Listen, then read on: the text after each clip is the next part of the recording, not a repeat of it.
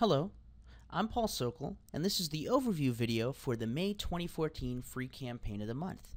This month, we are going to progressively collect consultation requests across two different web forms. In general, when collecting information on a form, if you can do it progressively instead of all at once, you should have better conversion rates because, with fewer fields initially, there is a lower barrier to entry. So while the campaign this month is strategically focused around collecting consultation requests, this multi-form tactic can be used for many different lead generation strategies. Here's the general idea. When someone submits their name and email on this first form, the thank you page is this second form, which is asking for their phone number. If someone doesn't provide their phone number right away, a couple reminder emails go out trying to get them to share this information so someone can call them to schedule a consultation. This is another added benefit of the multi-form tactic because if people fall out during the process, you can follow up with them accordingly. If we were collecting name, email, and phone number on one form, there isn't much you can do to follow up on people who abandon the process. But that's it.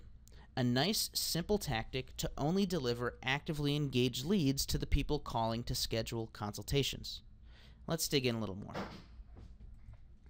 The campaign starts when someone goes to your website and provides their name and email. The thank you page will be pointing to the second form. Connecting the second form to the first one is easy because you just copy-paste the second form URLs right here. This pass info box ensures that the second form knows who is providing their phone number. The second form only collects a phone number. You see this hidden email field here? The pass info option on the first form will pass the person's email address in the background. This is how Infusionsoft knows who is giving their phone number because this form is checking for duplicates based on email address. Pretty nifty, right?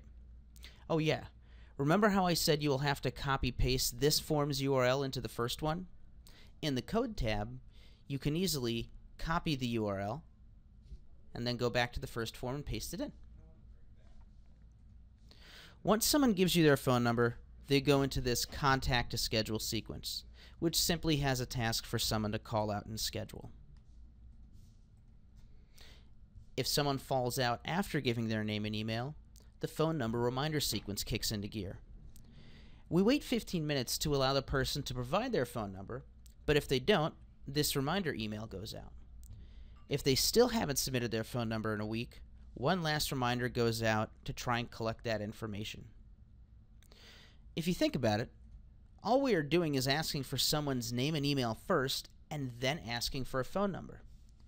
In this example, it is to schedule a consultation, but this tactic of first asking for an email and then a phone number can be used in many different ways. Maybe you have someone sign up for a newsletter and then ask for their phone number to send a text notification when your latest newsletter goes out. Maybe you have someone sign up for an online event like a webinar and then asking for a phone number so they can receive a voice broadcast reminder right before it starts. Again, there are lots of creative ways to leverage this progressive information capture. As with any campaign in the marketplace, all the setup instructions you need to launch live underneath the campaign model. Simply install the campaign, follow the instructions, and you'll have it up and running in no time. Let me know what you think below, and let's start scheduling consultations only with people that are engaged and want to receive a call from you.